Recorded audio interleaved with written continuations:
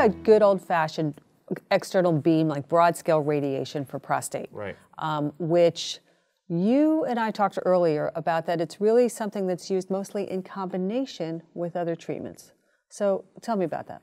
So external beam radiation, it's about 40 treatments that someone with prostate cancer would undergo, where they radiate the whole pelvic area.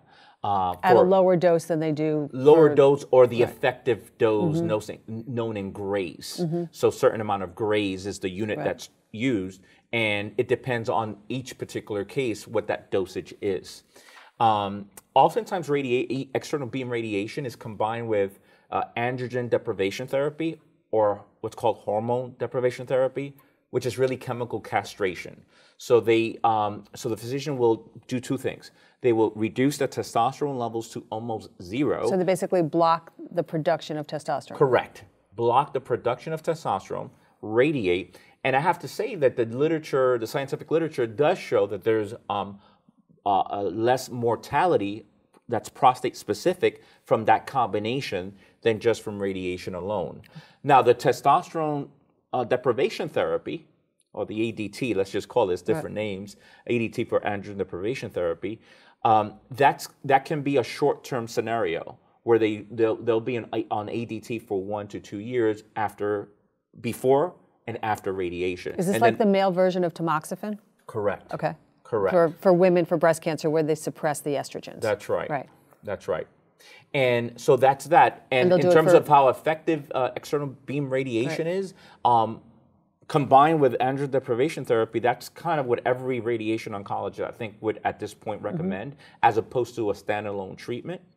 So you would never do just external beam radiation? With very few exceptions. Without there are something some else. situations where the patient says, I'm not getting castrated at no cost. And then some doctors will say, okay, understand, the literature says this, and that. They'll still radiate on the right patient. But for the most part, they'll do both. So you're calling it castration, which is a rather permanent, extreme kind of word.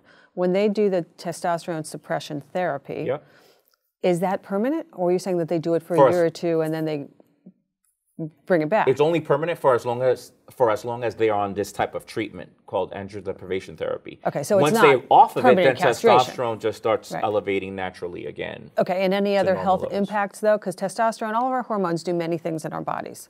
So any other kind of risks or risks that crop up or side effects of suppressing testosterone? Absolutely, there are risks. When you bring your testosterone to zero or almost zero, there's less sexual interest or low libido. There is erectile dysfunction, but even more so than that, more grave than that, there is a high probability of just mortality from heart disease. There's more bone loss or more osteosporosis, what's called demineralization of bones, which older men have a 37% risk of dying from a fractured bone after a certain age. So osteosporosis in general, because of their reduced testosterone in general, levels. correct. Right. So now with this type of treatment, you increase the risk of osteosporosis, which is a big deal.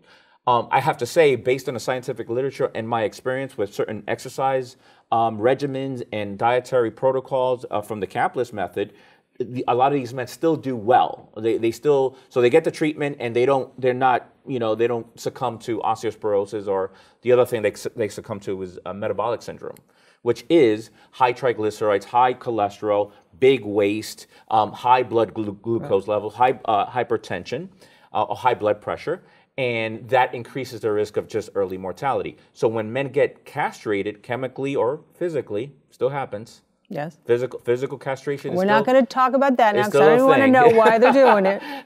Well, for prostate cancer reasons. Oh, okay. Yeah, it's still for the same reason. Is there some sick cult someplace? Right. Can be in this day and age.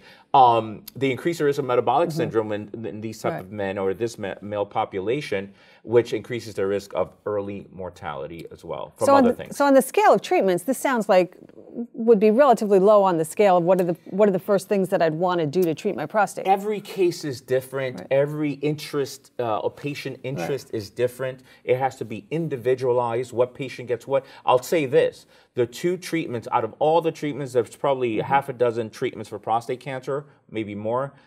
The two that have the most data, scientific data, is prostatectomy, and which is surgery, and a removal of the prostate, and external beam radiation.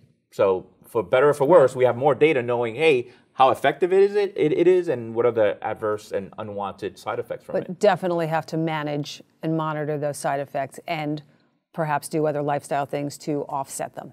And the lifestyle things are very powerful. I don't want to undermine that factor. It's very powerful, not only from my experience, but also from the scientific data. So you want to do both. All right. Thank you, Dr. Geo. My pleasure.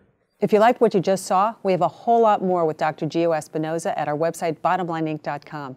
And do me a favor, share this, tell your friends. We have so much great information. Come to bottomlineinc.com.